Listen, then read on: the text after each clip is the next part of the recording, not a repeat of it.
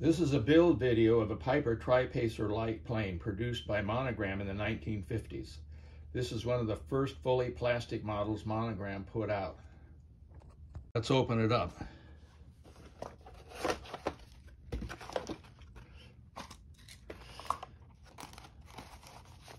The parts are bagged.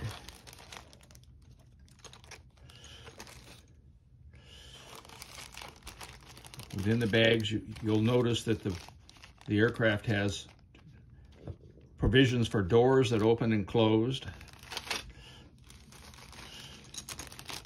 Comes complete with a pilot figure and a hunter, and also a mountain lion to either be hunted or has already been hunted. These features probably existed because the model was aimed at teenagers rather than old adults like current kits. However, the kit may have been re-released to those teenagers who are now old adults. The copyright date on the kit is 1957 to 1967. It may actually be that old.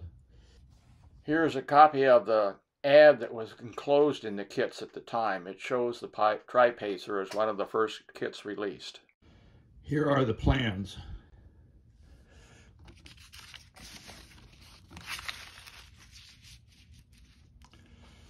They're step by step, as well as an exploded view, and they're quite detailed in their instructions. And they continue on to the back. Let's get started. We start by preparing the fuselage halves for assembly. Then prepare the cabin interior parts to go in. We install the interior. The two halves are then joined together. The main landing gear struts are installed. The engine is assembled and the engine mount struts are installed on the firewall and the assembly is painted. I start filling and sanding the seams of the fuselage and other assemblies. The dashboard and the instrument panel are installed through the windshield openings, and then the windshield is installed. The wing halves were assembled. The various details and sub-assemblies were assembled into the final assembly. The assembly of the operating doors proved to be beyond my skill level. The left door works fine. The right door is closed and glued because that's the best I could do. The upper cowl of the engine is also a removable part in the kit, and it worked fairly well, although it does fall off fairly easily. Time for paint. Here's the finished product.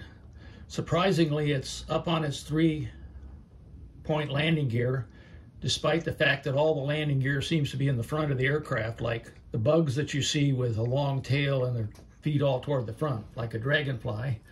The reason that that's possible is that they provide you with a nice little pole to put underneath the airplane to make it work. And a strut. I put BBs in the engine crankcase and in the front cowl, and in front of the pilot seat, but there is no way you could put enough weight in there to make the plane sit on its landing gear. Unfortunately, the decals were red and I painted the airplane red, so I didn't put them on. Monogram doesn't tell you the scale of the aircraft.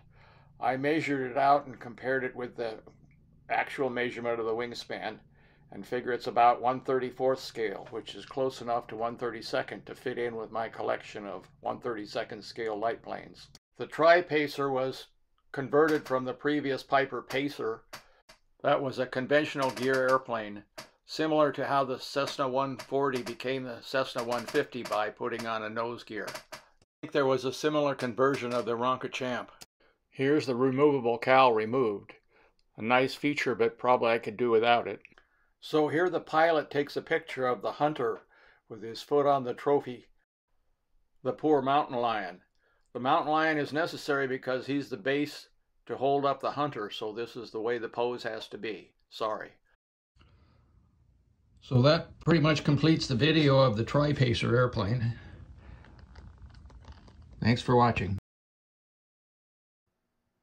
If you like this video, please give me a like and consider subscribing to my channel.